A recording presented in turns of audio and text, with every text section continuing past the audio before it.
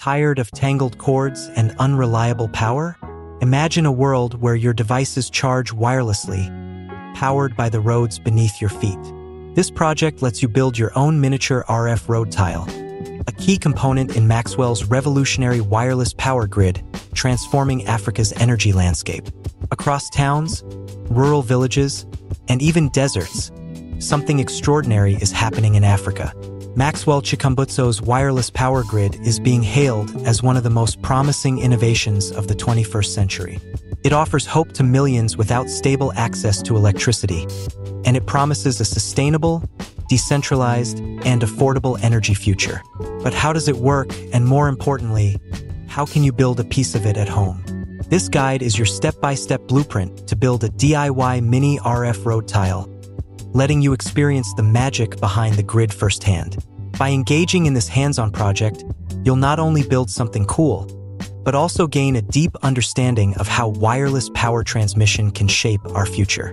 Maxwell's vision starts with a simple idea: roads that aren't just for transport, but for energy. These roads are embedded with special tiles, RF road tiles, that capture and transmit energy wirelessly. As vehicles pass over them, these tiles collect kinetic and radio frequency energy, convert it, and then transmit it to nearby receivers or storage units. In our miniature version, you'll replicate this core principle using household and easily accessible components. Before diving into the build, it's crucial to understand the big picture. Africa has long struggled with uneven access to energy, with over 600 million people still lacking reliable electricity. This shortage affects education, healthcare, farming, business, and nearly every aspect of daily life. Maxwell's wireless power system bypasses traditional centralized infrastructure, using road tiles and transmitters instead. It is an innovation deeply rooted in the needs of African communities, particularly those off the grid. It's a system that turns roads into power plants, creating clean, free, and decentralized electricity. Now let's bring that innovation into your own hands by understanding the RF tile itself. An RF tile is a smart, layered platform that contains coils, capacitors, and circuitry. It operates on principles of electromagnetic induction and resonance, much like a wireless phone charger but on a larger and more durable scale. The tile needs to do three things well: capture energy, convert it, and transmit it wirelessly. Our mini version replicates these steps using copper wire, magnets, capacitors, and transmitter modules. We'll guide you to build a palm-sized RF tile capable of lighting up an LED wirelessly. The educational value is immense. You'll witness wireless energy transmission in action. You'll learn concepts like induction, alternating current, wave frequency, and resonance tuning. And by understanding the components and the physics, you'll appreciate the real-world application of these tiles in Africa. Let's start with the core materials you'll need for your miniature RF road tile. You'll need a small square of wood or plastic, 10 centimeters x 10 centimeters, copper wire, 0.5 millimeters or thinner, neodymium magnets, an LED, a small capacitor, and a wireless transmitter module like the 433 MHz RF module. A soldering iron, glue gun, multimeter, and small plastic box will also be useful for assembly and testing. Step 1. Begin by creating a flat base using your wooden or plastic tile. Step 2. Carefully wind your copper wire into a tight coil. This will act as your energy capturing inductor. Wrap the wire in a spiral pattern, keeping the turns evenly spaced and tight to the surface. Step 3. Leave enough length of wire at both ends for connecting to your circuit. Step 4. Fix the coil onto the surface using a glue gun to ensure it stays in place. Step 5. Place small neodymium magnets under the coil if you're simulating kinetic energy conversion. These magnets help induce current as a metal object passes over them or vibrates nearby. Step 6. Solder one end of the copper coil to the positive terminal of the capacitor. Step 7. Solder the other end to the transmitter's input terminal and connect the capacitor's other terminal to the transmitter's ground. Step 8. Connect your power source. This could be a 9V battery to power the transmitter circuit. Step 9.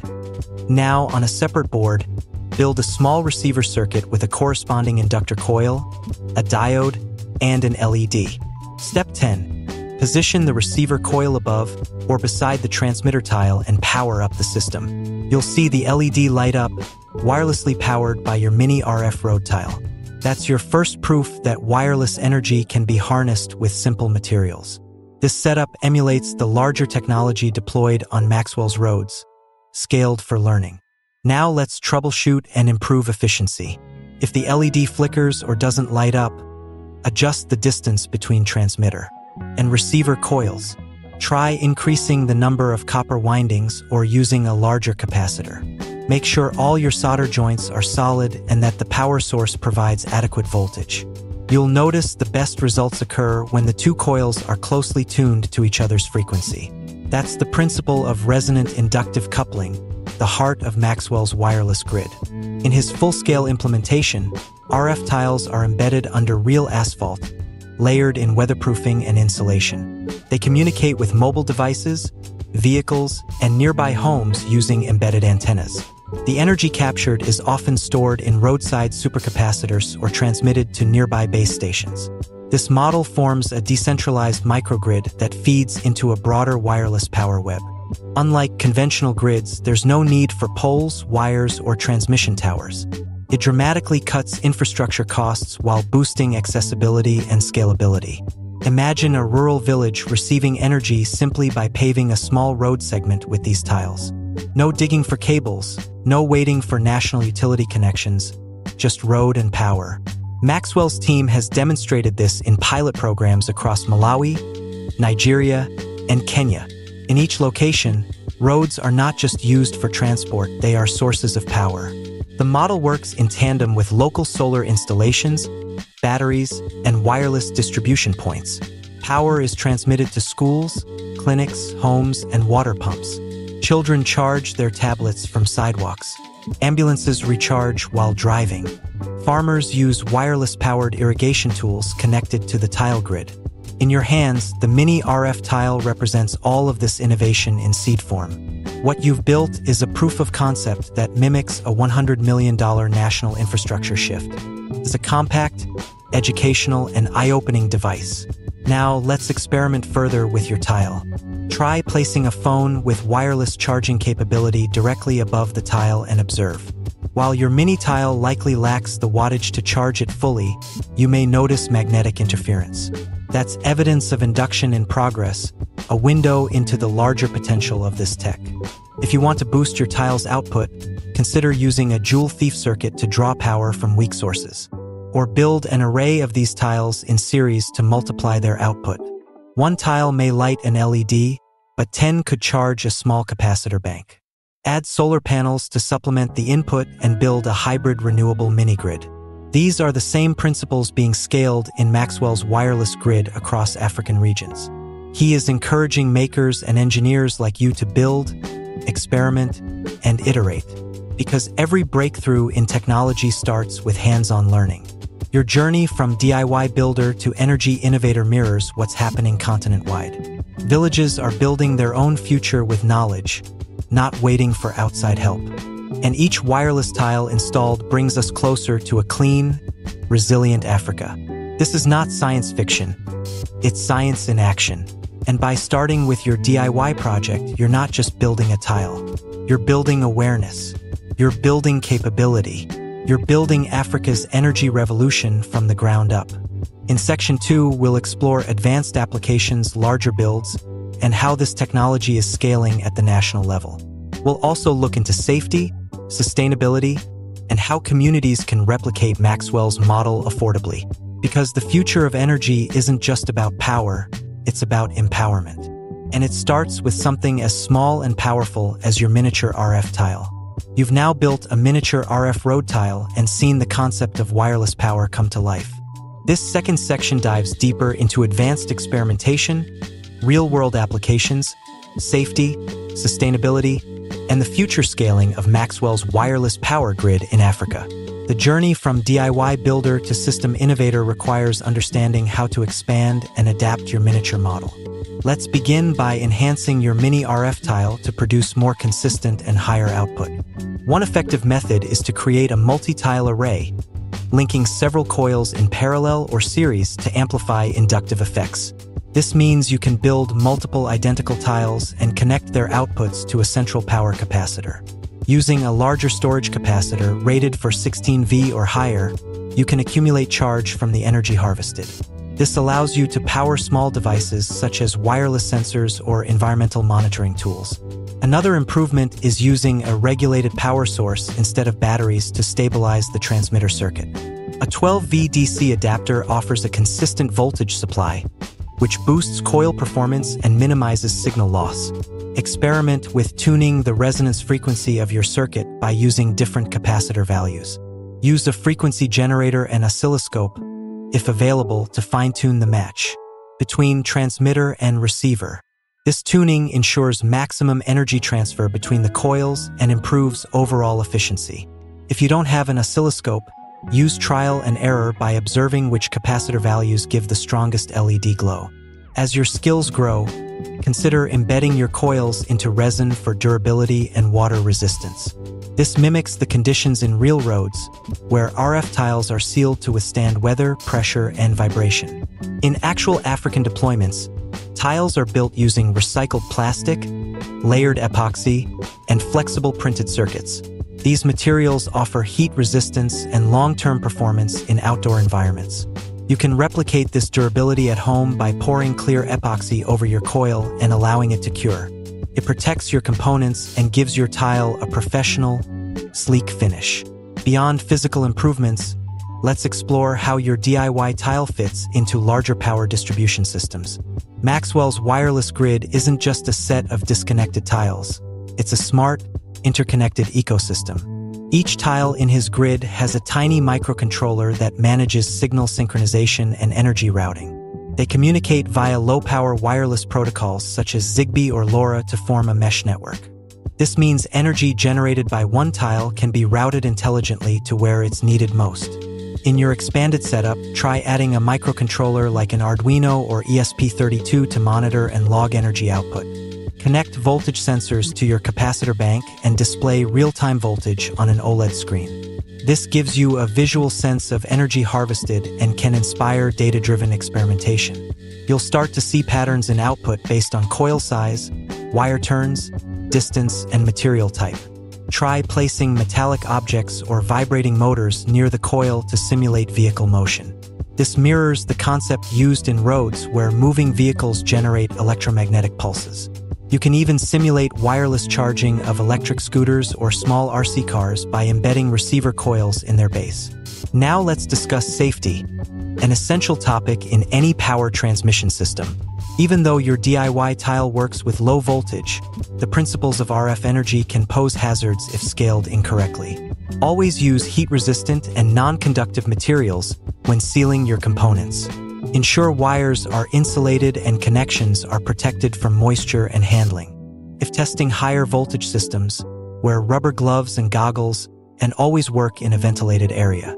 For long-term installations, use grounding wires and surge protection to prevent equipment damage. Maxwell's full-scale systems employ layered safety designs with circuit breakers, insulation layers, and thermal sensors. They are built to withstand floods, extreme heat, and foot or vehicular pressure. Scaling up to real-world applications, let's look at how communities are adopting this technology. In Kenya, a pilot project laid RF tiles in a remote village road and connected it to a nearby clinic. The tiles captured energy from motorcycles and passing trucks, transmitting it to a local power bank. This bank then distributed clean electricity to the clinic for lights, refrigeration, and medical equipment. In Malawi, school pathways were embedded with tiles that allowed students to charge digital tablets wirelessly. In Nigeria, small agricultural cooperatives began using tile-powered water pumps to irrigate their crops. The adoption is driven not just by innovation, but by necessity. Africa faces power shortages, load shedding, and expensive infrastructure maintenance. RF road tiles offer a modular, scalable solution that doesn't require centralized power lines or expensive substations. They empower communities to generate and manage their own energy locally. That's where your DIY tile becomes more than a science project. It becomes a tool for social impact. Imagine rural schools using student-made tiles to understand electricity while also charging their devices. Or a neighborhood workshop using tile prototypes to pitch a community energy project to donors. The possibilities are endless when open-source learning is paired with localized empowerment. Maxwell's team supports these grassroots projects by providing schematics, development kits, and mentorship. He believes that building Africa's power future must include those living in energy poverty. It's not about importing technology, it's about building it from within with open collaboration. Your tile can become a platform for innovation, adding solar hybrids, motion sensors, and wireless communication. Students can compete to see whose tile charges more efficiently or integrates the most features. Makers can host workshops teaching RF concepts while helping villagers build real microgrids. Each small innovation moves the continent forward by one step. But the wireless grid isn't limited to roads. It's evolving rapidly into smart city applications. In Ghana, sidewalks, embedded with RF coils, now charge mobile kiosks and lights. In Rwanda, bike lanes are laced with tiles that power road sensors and traffic lights. Soon, vehicles equipped with wireless receivers will recharge while driving. This reduces the need for fuel stations or charging depots, especially in off-grid regions. It also paves the way for clean transport, electric tuk-tuks, delivery bikes, and even ambulances. To explore that vision at home, embed your mini tiles into model train tracks or toy car paths. Watch as vehicles with receiver coils glow with LED lights as they pass over the tiles. It's a vivid way to show how movement becomes electricity and roads become power sources. Advanced hobbyists can install voltage regulators and USB ports into their prototypes. This allows the tile to power actual devices like mobile fans or flashlights. In real installations, Maxwell's tiles have powered vaccine refrigerators, laptop banks, and community radios. The wireless grid becomes not just a technical achievement, but a lifeline. Now let's talk about sustainability. Maxwell's team is pioneering tiles made from plastic waste, old circuit boards, and e-waste materials. This transforms urban waste into infrastructure and reduces environmental impact. You can replicate this by using recycled wood, salvaged wires, and broken electronics. The goal is to demonstrate that the future of energy can be both green and circular. As your knowledge deepens, you may consider building larger tile networks, perhaps a driveway-length strip. Use solar panels to charge your RF tiles during the day, and use that stored energy at night. Add a Bluetooth module to allow your phone to monitor power stats, or create a solar tile hybrid charger for small devices and lanterns. Build a wireless charging mat that powers your desk without cords. Each experiment brings you closer to the frontier of energy innovation. Maxwell envisions a continent where entire highways generate power for vehicles and homes, where cities are powered from the ground up, literally, where children learn about energy not from textbooks, but from the tiles they step on. That's why this DIY guide matters. It bridges the gap between theory and practice, between the future and now. Your miniature tile may not power a hospital, but it might inspire the person who does. It might help you teach a class, pitch an idea, or win a competition. It might make you realize that even the smallest spark can light up a village. So keep testing, improving, building. Document your results, share them online, join global maker forums. Tag your projects and reach out to Maxwell's innovation teams. Be part of the wave that's not just electrifying Africa, but transforming it. Because when energy is wireless, learning is limitless. And when power is decentralized, freedom is amplified. This is the spirit of Maxwell's vision, and now your hands hold a piece of it. Not just a coil and capacitor, but a symbol of what's possible. You've learned the science, built the prototype, and imagined the future. Now go further, build for your street, your school, your country. Africa's wireless power grid is no longer a dream. It's being built, piece by piece, tile by tile, hand by hand. And it started right here with a spark, a vision, and a tiny tile that hums with potential. Welcome to the energy revolution.